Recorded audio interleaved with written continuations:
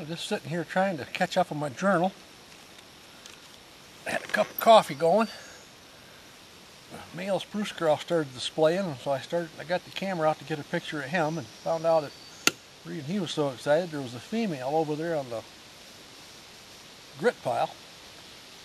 So I followed him over there, and I was getting the shot when a snowshoe hare come running by, and I knew what was coming then. Sure enough, there was a marten right behind him.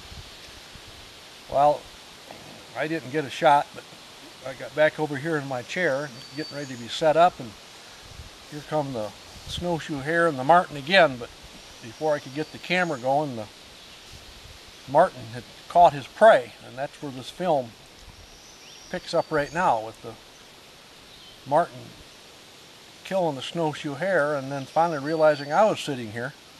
It took off for a little bit, and then finally come back and retrieved his dinner. Maybe I can get back to my journal now.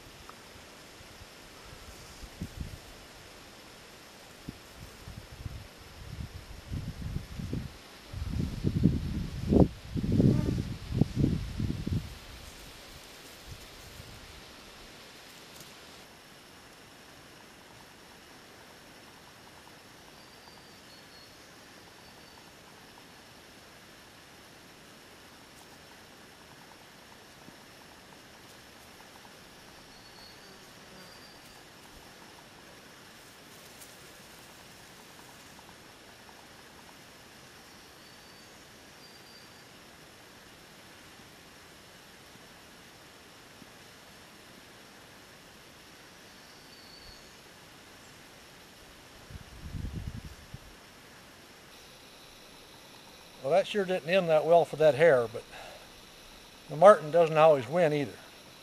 Several years ago, I watched a chase out here several times for up to 20 minutes. And a hare would run around this cabin site with a marten about 7 seconds behind. So the marten never got to see the hare, but it was always hot on the trail. And the hare would do a big figure 8. And it ran around that same figure 8 so many times that after about 20 minutes, I think it just took a flying leap to the side.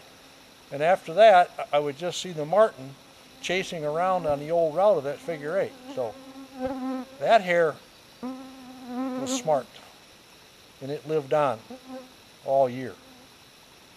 These, they just didn't have the speed.